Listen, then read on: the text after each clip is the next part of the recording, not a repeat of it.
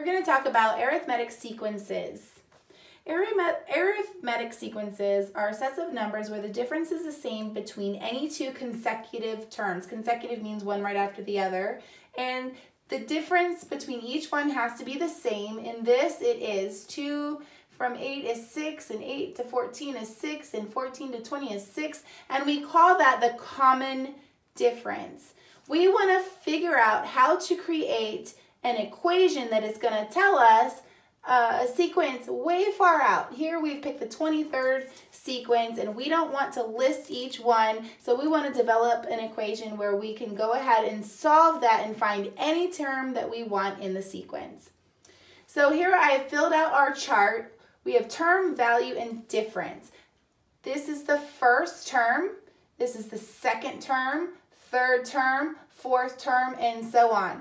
For the first term, the value is 2. For the second term, the value is 8. Third term, value 14. Fourth term, the value is 20. Now, you can see we don't have any difference here because this is where we start. But between the next term, it's 6, 6, 6. You can see where it's going. So, we're going to start by creating a formula where n is going to be any term.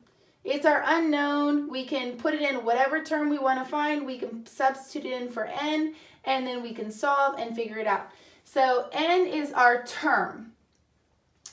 We're going to multiply that term by the difference, and our difference here in this sequence is 6. Now, the last part to get this equation is a little confusing, but once you go through it a few times, you'll understand it. Multiplying the difference by the term alone does not give us the right answer. So for example, if I want to find the third term and I take the 3 for the third term number 3 times by 6, I get 18. I do not get 14. So what do I have to do to the 18 to get the correct answer?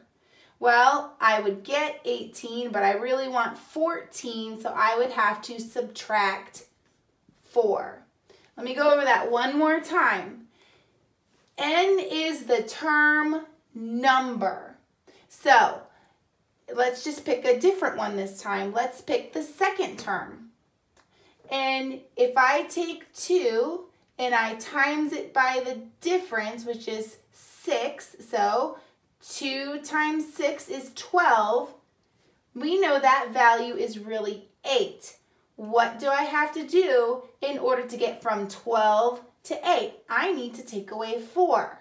And you'll notice that it will be true for each term. Each term is the same. So I have created the formula. The first thing I did was say the term number n, the term number 1, 2, 3, 4, multiplied by the common difference, which I found 6, and then I multiplied those two together. I got the answer for that term and said, okay, that's not the answer I want. What do I have to do to get to the correct answer? So now that I've tested my formula, I'll go ahead and test it with 20. So 20 is the fourth term, 4. So 4 times 6 is 24. Now I want to take away 4, and that gives me 20. Again, my solution works, so now I can go ahead and find the term that I want to find. And the original question is, what is the 23rd term to this sequence? And that's easy. I just take 6 times 23 and subtract 4, and I get my answer. So let's go ahead and do that. 23 times by 6, it's 138.